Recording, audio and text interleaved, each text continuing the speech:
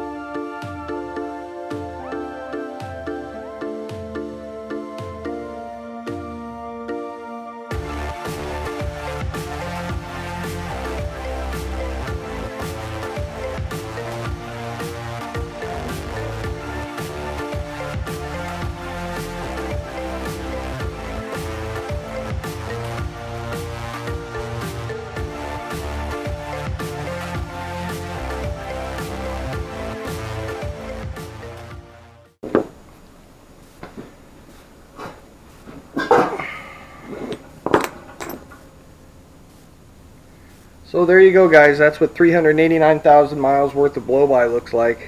I laid into it a couple times. You probably heard the belt squealing.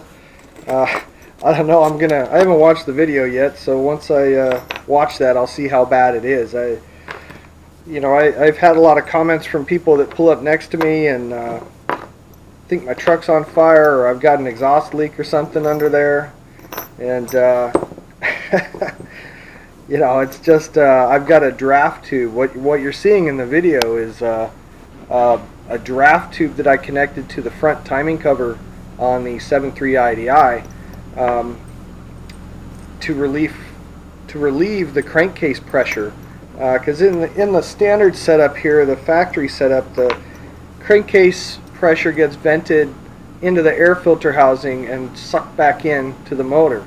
I've got a Banks turbo kit on here, and it did the same thing. It had a CCV valve, which is a big vacuum diaphragm that allows that crankcase pressure to vent through the intake manifold, and it was filling the turbo with oil and burning it out the tailpipe.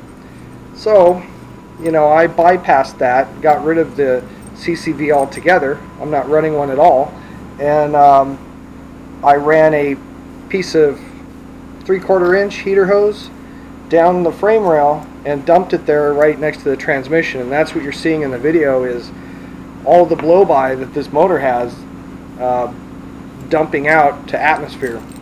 I know, not the most ecologically responsible thing to do, but a lot of diesel trucks, a lot of big rigs run draft tubes. They have open crankcase breathers, and I would care to wager that a lot of them have a lot of blow-by as well. So that's what you saw in the video, and that's the reason for the motor swap that's upcoming. Once I get the 48 done here, and possibly the 66 project, the 66 Mustang that might be coming in here next, I'm going to get back to work on the Ford, the 7.3, and swap out that 7.3 IDI for a 5.9 Cummins. And you know, I could rebuild the motor that's in there, but rebuilding a motor and going through it and all that work just to have the same difficult to work on engine bay, you know, and same lethargic motor didn't make much sense to me. So I patched it together and band-aided it up enough to make it drivable, and it drives pretty good. It actually runs fine, and when you get it on the freeway, the thing pulls hard and it feels smooth and comfortable.